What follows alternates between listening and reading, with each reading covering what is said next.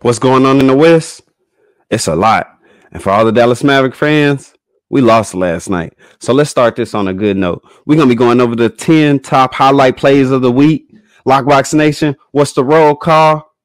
Shout out Lockbox Nation. We are live and on your station. And shout out to the subs who always show love. Y'all know what's next. Let's lock in. We got the top 10 highlight plays of the week. And then we're going to get this show started. We got Anthony Simons literally breaking down Mr. Williams Jr. on the drive. And we got two people in the paint. But what happens? Where you take off from? That boy took off from deep. They never had a chance. Number 9, we got the one and only Luka the Madman Doncic. Look. No look. Who he pointing to? PJ? Look at KP. The hesitation. That boy never even moved. Had him froze. So elegant on the finish by Kyrie. Then we got Jaylen Brown with the dirty 360 layup. Hey, his foot was on the ground. No basket. Karl Anthony Towns with the over the shoulder behind the back. I'm looking at your pass. That is not a no look, people. Okay, Andre Drummond. And Dallas Mavs fans, we wanted Andre. Not if he getting spent off like that. That boy got post-spin technician Hall of Fame. Kyle Kuzma with the dunk and the flop on the way down. Almost hurt himself. Okay, Brandon Ingram on our arch enemies, the Indiana Pacers, making Miles Turner look silly out here. Next, we got number 3. Kuminga with the vicious throwdown. And might I say he threw that one down. Number 2. The D-Live man himself. Oh, yeah, y'all saw who that was on. KP who? And number 1. Dallas Mavs fans, play close attention. Look who's in the paint. They're playing the Charlotte Hornets. It's Superman Grant. Superman, look at that contest. Grant about to block it right. Ooh.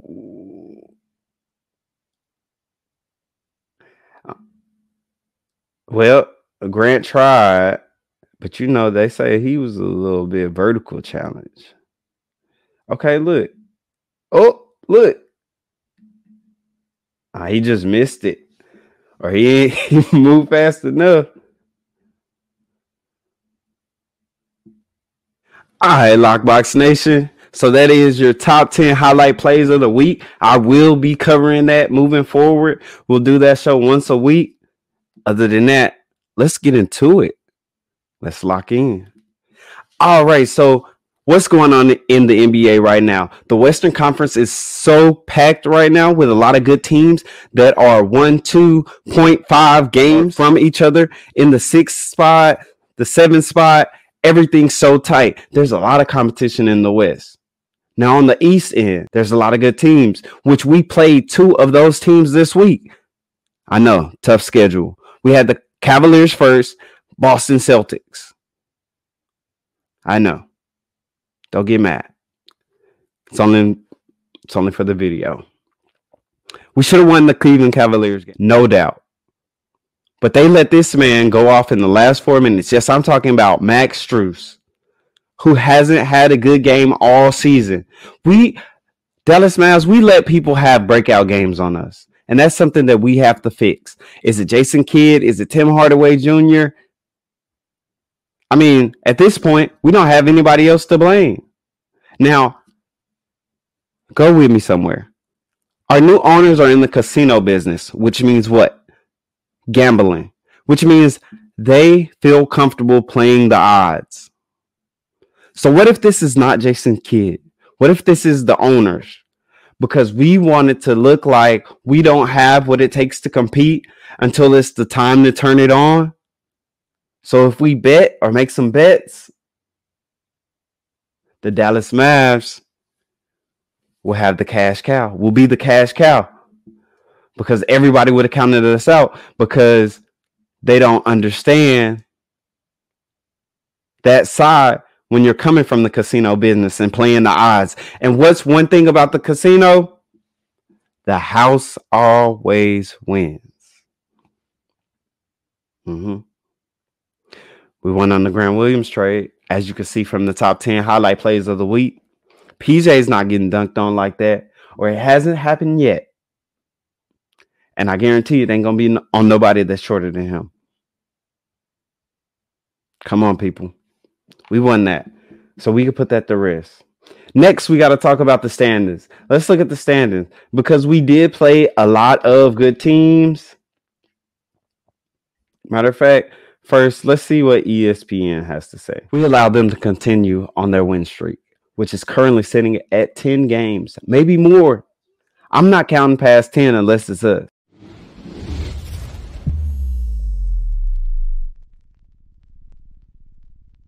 What was your favorite play out of the 10 highlight plays of the week? Drop the player's name. Matter of fact, drop who you think should be MVP because we had a few MVP candidates on there. All right, so let me give it to you. So before we get into the other stuff, let's get into the highlights of the game, which we had a few.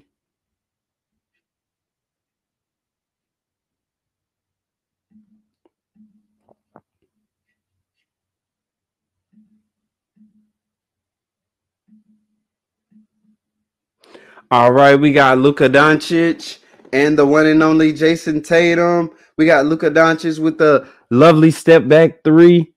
Can't guard him out here. Drew Holiday. Yeah, you a top defender, point attack defender, but I'm gonna show you that you can't defend this. Can't touch this. Okay, Drew, you thought I was about to shoot it. You leaning heavily.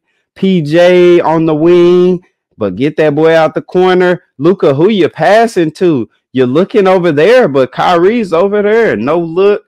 And the elegant finish by Kyrie, the one and only Irving. But then in the third quarter, JasonTatum started to heat up, and boy, was he going on a tear. Even Kendrick Perkins was disappointed in his first half performance because he was getting outshined by the Don himself, but he did turn it up. Now, there was a part in this game where we definitely could have taken the one.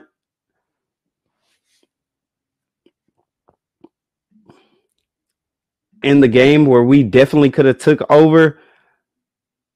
But Jason Kidd, what the hell happened, man? Come on, man. We got to do better. The fans are disappointed. Then we got Tim Hardaway out here losing the ball. Turnovers. We need smart shot selections.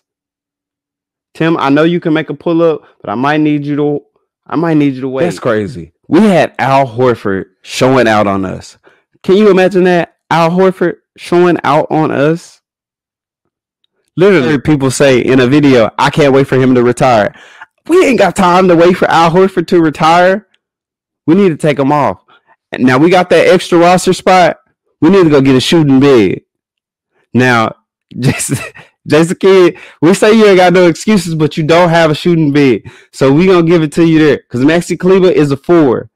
He can't make it through all this wear and tear. He's not meant to be bumping bodies against other big bodies, especially bigger than him. He's a 4. We need a 5 that can shoot. And we don't even need that. Jason Kidd needs a 5 that can shoot. But you had him. You let him go. Pennies on the dollar. Christian Wood. Granted, his defense wasn't good, but hell, we done seen everybody have bad defense on this team. Come on now. But we got to take a break from the rant. So if you didn't know, we lost to the Boston Celtics. And I know that's tough. And we already went over that in this video. So now what we will do is we will highlight the one and only Luka Doncic for his 25th birthday game celebration. Yeah, we're going to turn up a little bit for that because we got to enjoy the little things. That's how you survive the zombie apocalypse. Because we're going through an apocalypse right now with the Dallas Mavericks. We just got to survive. Now, I know we give a lot of heat to Jason Kidd, but look at the owners. What business are they coming from? The casino business. And what's one thing about the casino that we all know? The house always wins. And if the house always wins, that means there are a lot of moving parts happening in the back that we can't see. But when it's time to turn on, watch this team turn it up a notch. So yeah, we lost to the Boston Celtics. We had a lot of great showings and a lot of great outings from a few players, but it wasn't enough. They had Al Horford literally showing off, literally showboating after he makes a three. I would say the nail in the coffin, but it was a lot of nails in the coffin already. But like I said, we're going to end it on a good note. So the last part of this video, we will be watching Luka go off on his 25th birthday and Washington's breakout game. So strap in. All right, we got Luka coming down the court. Scotty Barnes on him. Emmanuel quickly. Little shoulder bump. Almost knocked that boy down. PJ with the three. This was PJ's breakout game. And then we got Derek Lively. Oh, brought up the defense. And PJ was able to slide behind him. Okay, we got Kyrie calling for the screen. D-Live coming through. Luka, stay on your feet, Scotty. I'm going to take it to the paint. Easy. Luka has been more focused on getting downhill to get those easy buckets instead of forcing it from the three. You know Gaff going to score it. Gaff ain't trying to pass to the open Dante Exum. He's going to try to get buckets. Then we got Kyrie fighting. We got lukadoncic fighting through the traffic. Puts up the shot. Slows down the defense. Attacks. Oh, behind the back, over the head. Tim Hardaway from the corner, wide open. Man, the Raptor. Whoa, okay. He tried to kick that ball. Okay, we got Luka. Nice, easy pass right down to the middle. I just need them to catch it. All our bigs got to do is be ready for the ball and then just do that. Nice, easy pass. Started with Kyrie at the top, went to Luka, down to D-Live. D-Live back to Luka. Luka's going to take it. Just take his time. Nice fade. Luka at the top of the key. Slows it down. Gets him off balance. Drives in. Pass fake behind the back. Confused. Three people on him. They didn't know what was going on. Oh, yeah. Luka. Or did I say Peyton Manning? Eli? No, not Eli. Let's go Aikman. Brady. All right. Emmanuel quickly. Gaff stepping out so he can defend or close out on the three. Gaff already down there. You know that's a dunk. Hey, y'all notice they stop calling text when you hang on the rim too long? Luka, yeah, y'all not going to touch me? I'm just big like that. Three people. Bruce Brown who? Okay, Scotty take full speed ahead. Then he smokes the layup. Exum with the full court pass. Did you forget about me? Yeah, I'm down here. Hashtag cherry picking. Is Luka in the gym with Kyrie, working on those dribble pull-ups? Josh Green fighting with a nice pass. Oh, PJ with a short shot. I thought that was going in. Just a few of those highlights from the game. All right, so before we go, we're going to tap in, and I'm going to give you the seeding just to let you know what we're looking at. So this week, like I say, we did play a lot of good teams. We played the number 1 and 2 team in the East, the Boston Celtics, Cleveland Cavaliers, and they were tough games. Okay, so let's go over the standings before we go. We got the Boston Celtics and the Cleveland Cavaliers, which we played both this week, and we took 2 L's to them. Yeah, 2 L's.